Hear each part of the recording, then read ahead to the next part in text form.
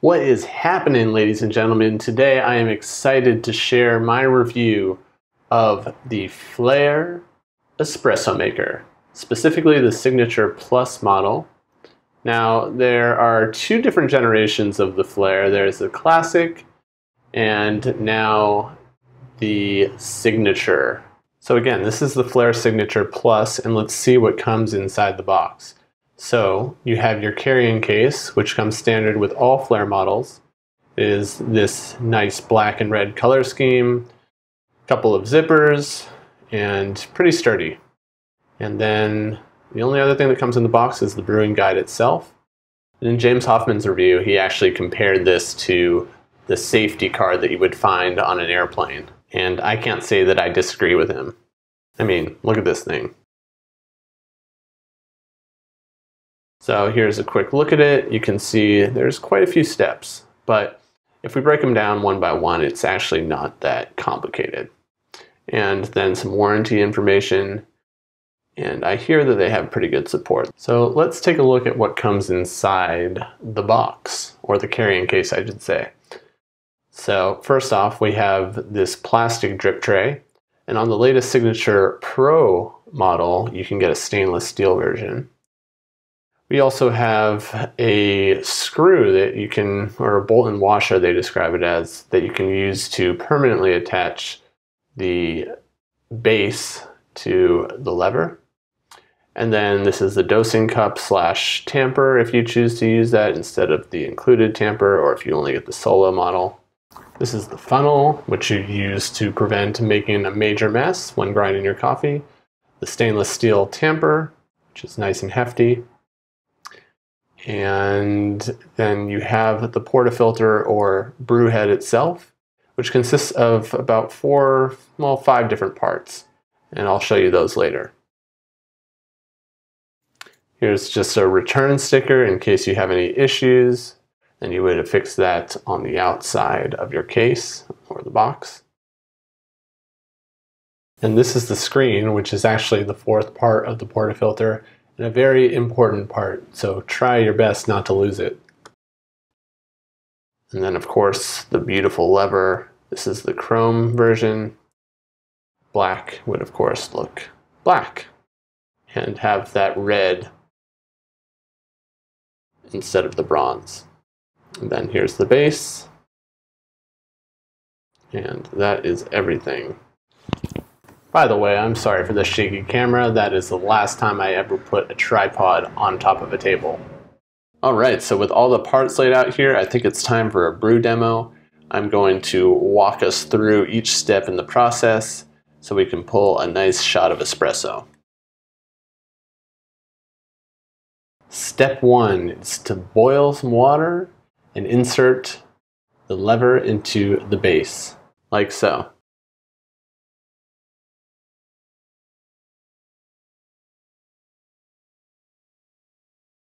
In step 3, we are going to take apart the brewing head, which consists of 4 parts.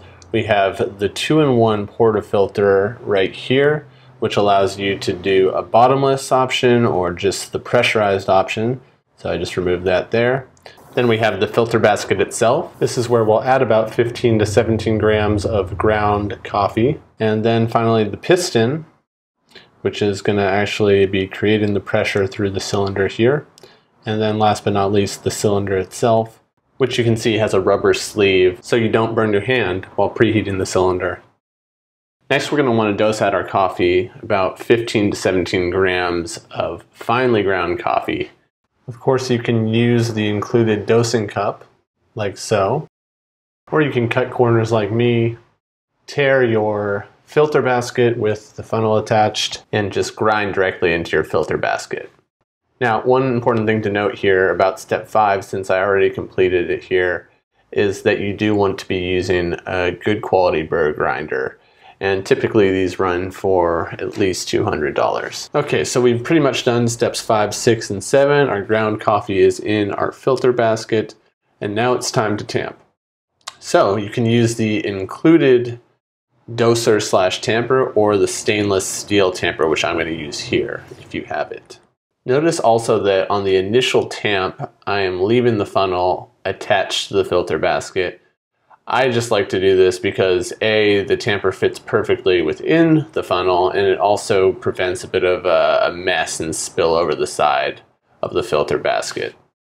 Step 9 is relatively simple. You're basically going to take your screen and place it flush with the top of the portafilter. So on top of your tamped ground coffee.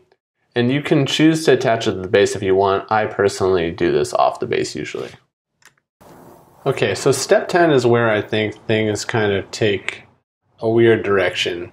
The instructions call for inverting the cylinder in a sink or bowl and preheating with boiled water.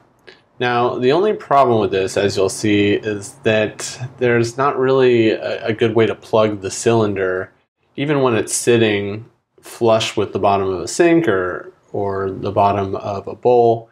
It's not going to prevent water from slipping out the bottom. So what I've done, or eventually learned I needed to do, was to actually insert the piston into the cylinder and preheat like this. Step 11 is relatively straightforward, but still possible to screw up. So I'm removing the piston here after I'm done preheating. I'm taking the side that has the red ring and placing it on top of the filter basket. Very important. And you can see here, there's the max fill line for the water. It's pretty faint. And then we place it on the base. All right, so steps 12, 13, and 14 are fairly straightforward. And you're going to fill your cylinder to the line with boiling water, insert your piston into said cylinder, and then press down on the lever to start brewing. So adding boiling water here up to the fill line, making sure you don't cross that fill line. And then if you have a stainless steel piston, you should have preheated that already, but in this case I don't. So I'm just going to insert that carefully into the top, reattach the portafilter to the base, and then carefully press. So you can see that I'm holding on to the base here, just in case I apply too much pressure and the Flair, for whatever reason, tilts to one side and makes a disastrous mess. Hasn't happened yet, but I think it is definitely possible. So don't apply too much pressure here. You want to be very careful to kind of get in that targeted range of pressure that they recommend in the booklet. So I believe it was 30 to 45 pounds. And you can see the final shot here. Okay, so let's talk about what I like and dislike about the Flair. In other words, pros and cons, my subjective pros and cons. So first off, let's start with what I like. The looks of the Flair. Hands down, one of the prettiest pieces of coffee equipment I have had the pleasure of owning. And I think, the simplicity and the design really speaks volumes to its elegant looks. And I think it looks great in chrome and also great in black. Personally, I prefer the chrome version, but I think you can't go wrong either way.